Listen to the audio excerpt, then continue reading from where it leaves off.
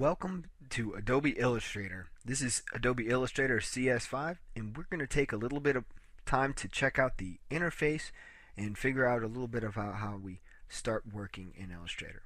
First, let me tell you that Illustrator has the same types of workspace management that other apps have in the Adobe suite. Right up here at the top, it says we're in the Like Photoshop workspace. If I click this double little arrow here, and you'll see that there are a lot of different kinds. You can switch it to show you like InDesign, or you can switch it to Freehand, which is another application not made by Adobe.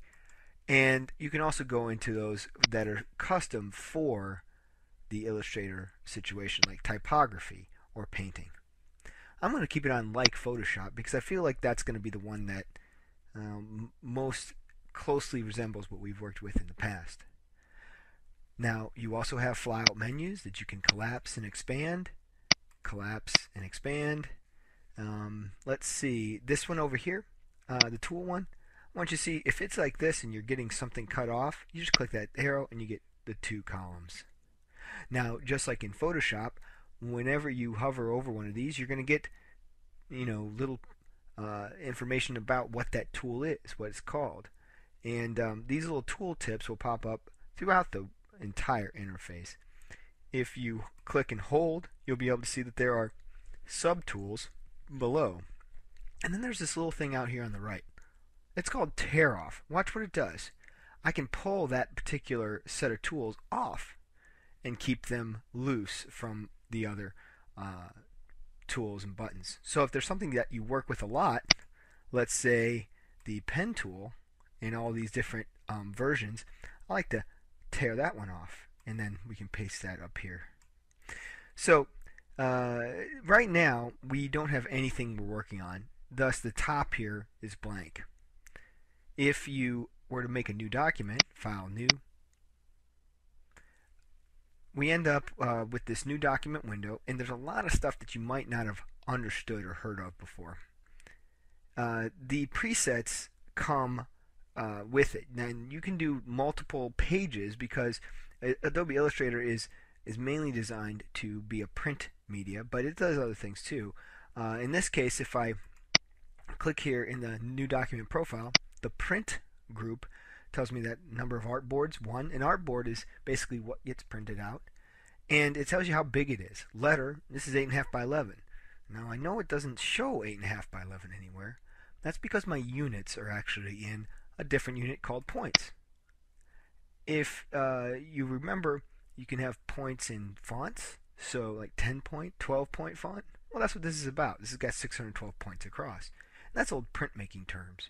Now if I go to inches, it might be a little more obvious to you. It's 8.5 by 11. You can change your orientation here, right, to make it 11 by 8.5. That's really cool.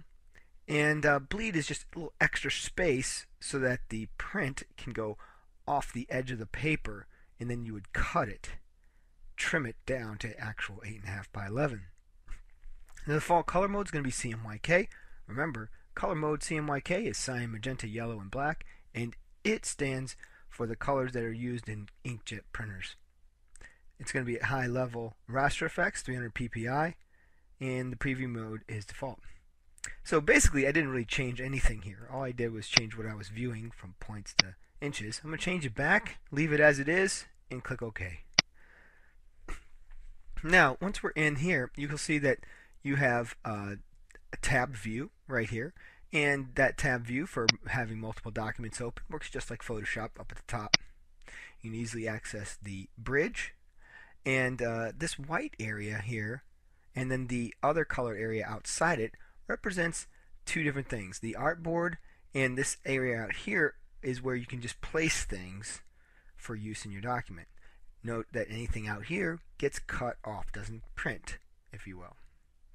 If you want to change these proportions, you can always go back to Document Setup, and you're presented with the same type of information that you had before, but in a slightly different way. You can change your units to inches here, right? And you can put that bleed back in that we talked about in the first one. And I'm going to go ahead and cancel on this. You can do a lot of stuff inside the document setup, but I'm not going to mess with any of those things right now. Let's introduce some of the area that we're working with. Now, I want you to understand that those tools that were kind of down the row a little bit in Photoshop are the main tools in this program, because Illustrator is a vector-based program. So all the vector tools are right here. If you use the pen tool, right, you can draw, click, click, click, and you see how it's creating straight lines. Now you see that they're blue right now, but I want you to understand that this actually, these paths that I've created have strokes on them. And if I were to click off using my black arrow tool and just click somewhere else, you'll see that there is a black line. Specifically, that black line is mentioned here.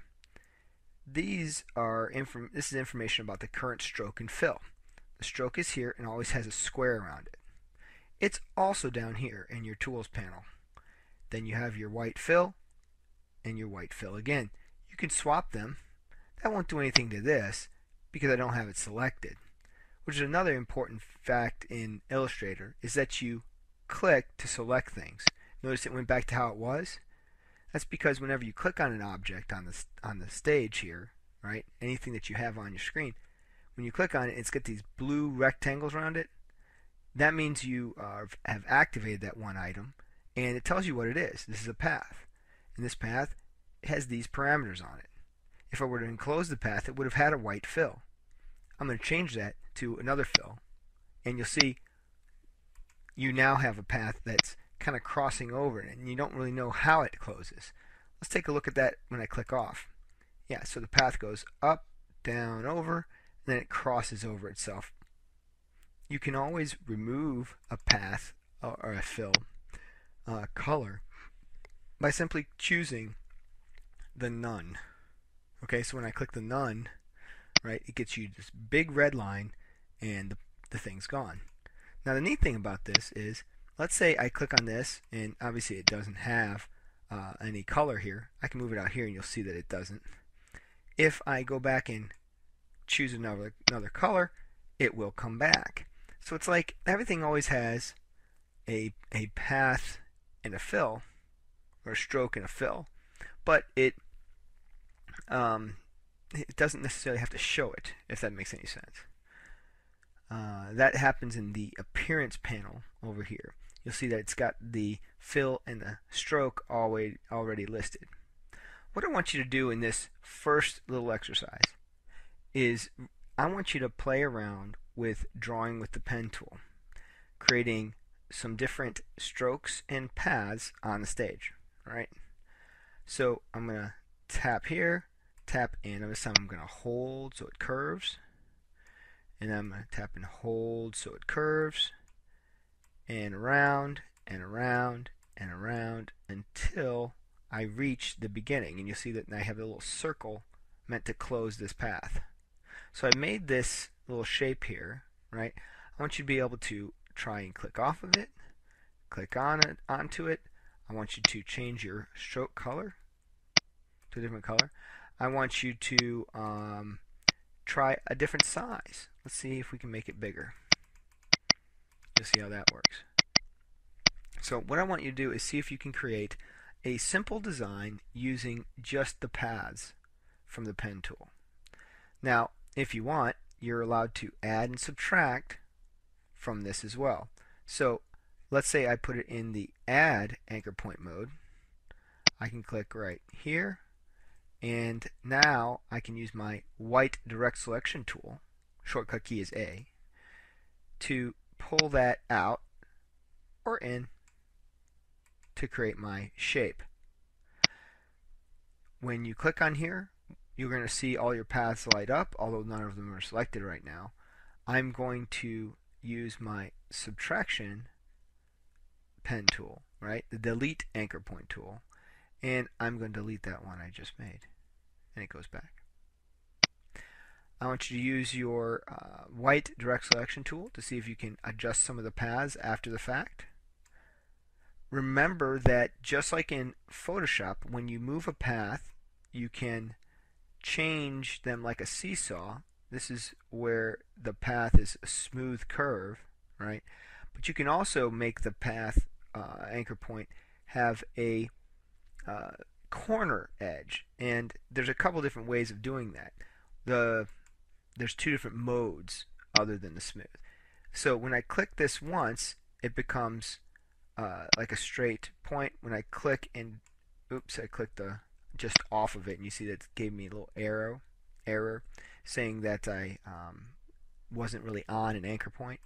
No big deal. I'll click right on that anchor point, and then I'll pull it out, right?